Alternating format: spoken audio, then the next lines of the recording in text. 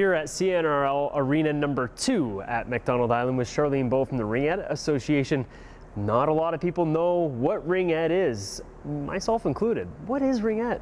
Well, Doug, Ringette actually started in Canada in 1963 in North Bay, Ontario, by the name of a gentleman of Sam Jacks. And he wanted a sport for girls on the ice that was like hockey, was fast moving, but didn't necessarily want to have to do with a puck. So he created the game of Ringette, and it came to Fort McMurray in about 1984. And I was actually one of the first players to play Ringette in Fort McMurray on that team.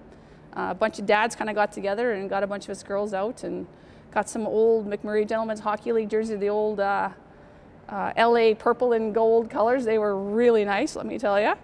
And we started Ringette in Fort McMurray. And this year we've got the CRCs coming to Fort McMurray as a kind of a little bit of an accolade for the city. So in 1984, what rink did you start on? This didn't exist. Mac Island was like a little old golf course, so we actually used to play at, it used to be called Beacon Hill Arena back then. It wasn't even Frank Lacroix yet, and they renamed it a few years later. And then we used to practice there on Sunday evenings, and then we used to practice after high school and junior high school and at the Casman, which wasn't the Casman, it was just Thickwood Arena where the Oil Barons played. And we used to play there from about 4:30 to 5:30 before the Oil Barons would play. So we'd be out there playing Ringette, and the Oil Barons would be out there looking at us going, what are they doing?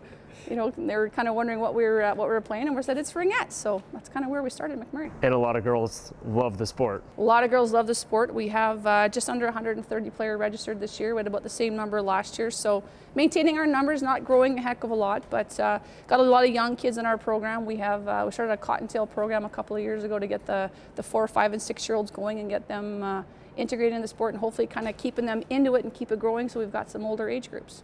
That is absolutely astounding. The good news is we're going to talk more about the Fort McMurray Ringette Association a little bit later on. Plus, you guys also have a big tournament upcoming right here in Fort McMurray. It's going from Anzac all the way up to Fort McKine. That's right. There's going to be a lot of players, a lot of teams here for that.